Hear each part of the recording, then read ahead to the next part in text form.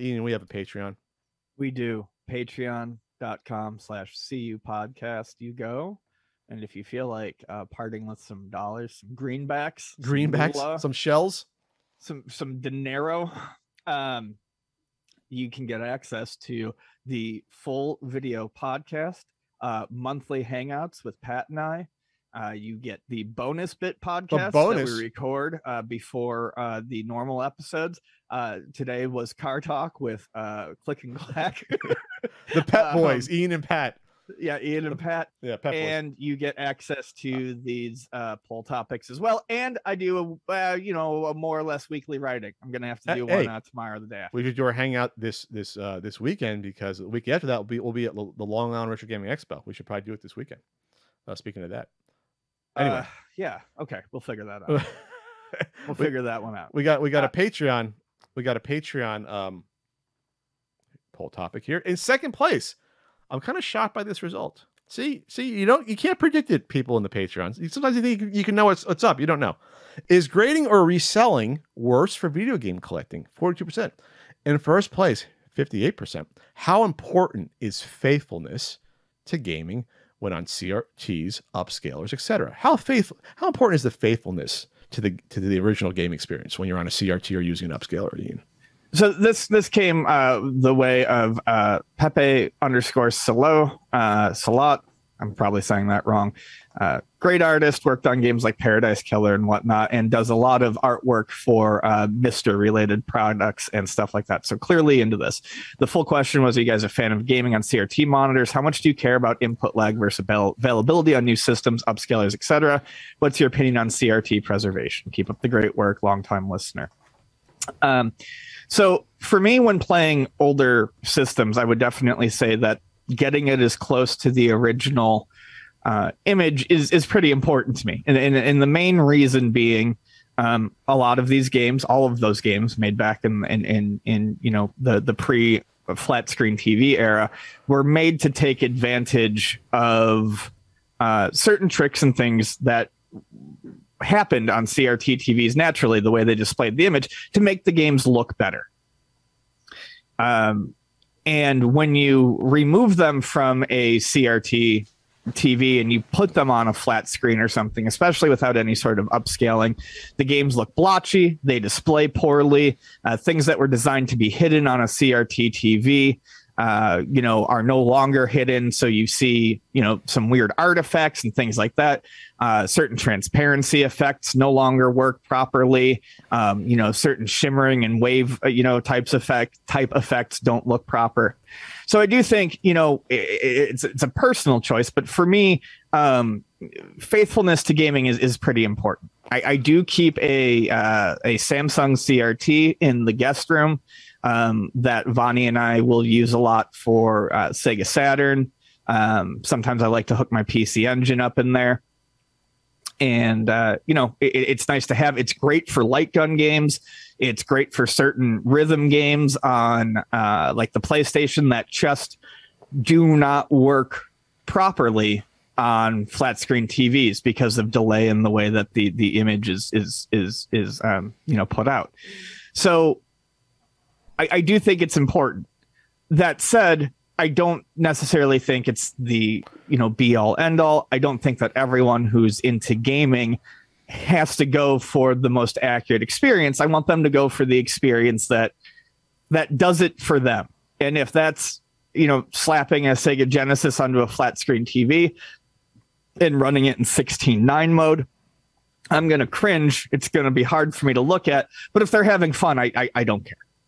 Sure. I don't care. I think a great way to kind of meet halfway is, with the upscalers and the line doublers and things like that, that are available, like the RetroTink, 2X, the 5X, the old tried and true FrameMeister. These are good ways to get to not only upscale it so that it looks like it should fit on a flat screen TV, but also a lot of them have effects that can help, add scan lines and things like that, which will give you a closer to original, look to the game that you're playing. Personally, I think a lot of attempts at artificial scan lines, don't look particularly great. That said, I have not used a RetroTink 5X yet, but looking at the scan line settings and things that people have done with it, I have been fooled by pictures. I've been fooled by screenshots. Like, it looks really, really good. Yeah. And once you get the image on the TV with low lag to approximate the CRT, I think at that point, for me, that's good enough. Yeah, well, I agree. If you can get a nice scan line effect that, like you said, it won't never be perfect like a CRT, but approximates the effect and gets you to where you were originally, I think I'm fine with that. Because if you can get to the point with an upscaler where the effects that you normally lose from going from CRT to flat screen are replicated well to your liking. Yeah. I think that's about as far as you can get. Yeah. Because we talked about it before, when all the artists were doing these games, they were doing it for CRTs. So they were doing the art based upon having scan lines, having the dithering effect and things like that. I put a tweet link here. This came out a year and a half ago from CRT Pixels comparing the Sonic 3 waterfall here, where like you see it on a CRT with the dithering effects and scan lines and the little blurry enemy hiding versus the pixel perfect version on an emulator, and the emulator looks like trash. Right. Yeah, Sonic looks clear. He looks like a clearer guy, and so does Tails. A clearer guy. I mean, like, but a funny way to phrase it. And you have maybe clear overall colors. You see more. You see more of the different effects, like on the cheek stuff. But the waterfall looks like trash, and the enemy blending in, you lose the entire effect of that. Right. And like the bricks in the ground look different. The background looks different. So if you can get that back, that's where. Yes. That's where. That's what I mean. We've done it. You're quote unquote supposed to play it the way it was on a CRT. That was the original design of the artists, and that's where you err on to me in terms of how it looks. I hate playing stuff that's like too clean, pixely. Yes. You want to throw a lot of the emulators, whether it's N64, Super Nintendo, NES, they have a whole slew of built-in filters because they realize that's probably what you want to get back to. They even have different color palettes to approximate how the TVs are. You go from RGB monitors, way different color palette than a fucking 1987 Mitsubishi TV that I had in my living room. You know what I mean? Like, that's entirely different. So so we're getting to that point where it doesn't matter as much. We're going to get close enough. I've seen effects from computer games, the same thing, where I saw one on Twitter, I forget where it was like a skeleton, the pixel perfect version. I think Frank Cifoli might have tweeted out. It was like a skeleton, pixel perfect on an emulator. Oh, yeah. I remember this. Yeah. And it looked horrible. Pixel perfect versus how it looked on an original monitor. You lost all these dithering, and you lost everything. The structure of the bones was like completely lost. The shading. Yes. I think if it was hit, he either retweeted them or put them out. But there was another one of like one of the Castlevania characters, and like on an emulator, it's blotchy, with the pixel perfect. But when you look at it with the scan lines, you get shading and muscle tone, and like it's just it's really, really freaking impressive what you lose when you go for pixel perfect, but a lot of people seem to go for that these days, and it's not my personal choice. Real quick, he also asks a couple of things. How much do you care about input lag versus availability, and what's your opinion on CRT preservation? To talk about input lag, it's actually one of the reasons why I gave up my FrameMeister. I don't think for all sorts of games it matters, but I was using my FrameMeister, and maybe it was not set up ideally. I mean, I'm not an expert on this shit. I'm a lay person. I'm aware of it, but it's not my forte. But there was always a little bit of lag. And when playing shooters, it just got to the point where like it got annoying. So I got rid of it. The RetroTink 2X the RetroTink SCART 2X that I use for my PC Engine now, almost no lag. Nothing that doesn't affect your gameplay. It doesn't impair my gameplay. Yeah. So with the CRTs, I think there's good reason to preserve old technology. Like we said, I don't think for the average person, the CRT needs to be their go-to. But just like I think, keeping old turntables in working order, keeping old computers in working order for, history and preservation and being able to experience that exact moment. Yes. I think it's really important. I think where I find it more important than home video games is arcade cabinets. I have yet to see any arcade cabinets that put flat screens in them that look good.